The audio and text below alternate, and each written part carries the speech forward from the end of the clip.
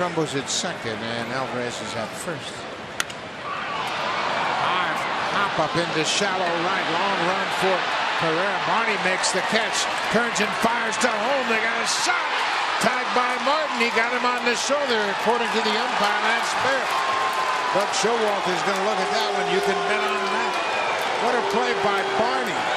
Second baseman caught it running away from the infield, spun and threw to Russell Martin at home.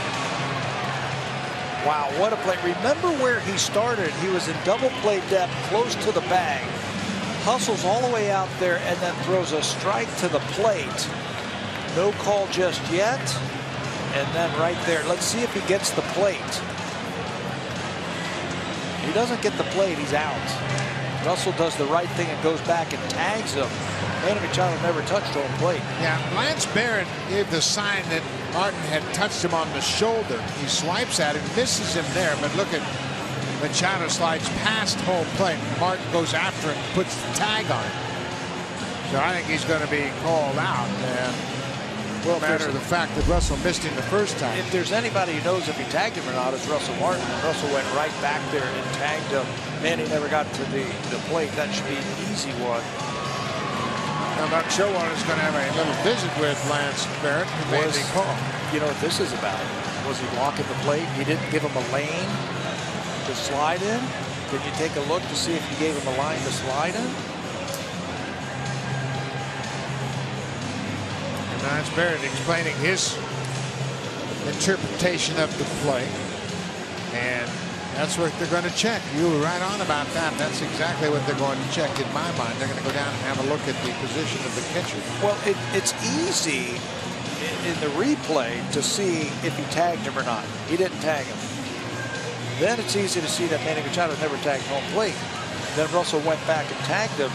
I think the argument is, did he give him a lane to slide him if he didn't have the ball?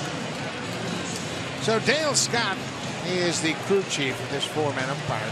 He will put the headset on and stand by with. I'm going to contend that the throw took Russell into that play right there. It's not right on. You can see the play, and that's a great angle. That's one of the best angles in all of baseball here at Oriole Park and Camden Yards. I'd like to see that again to see exactly where Russell was set up, because to me it looked like he was set up in the baseline. Manny Machado was sliding away from home plate, aware that he was going to swipe it. And watch where Russell is positioned. To me, he's got his left foot in front of home plate on the left side of the foul line. I'm not agreeing with it, but I think they could interpret that to be blocking the plate. And they uphold the call on the field, as Dale Scott has just indicated the outside. So the play on the field will stand. The Orioles will lose their challenge.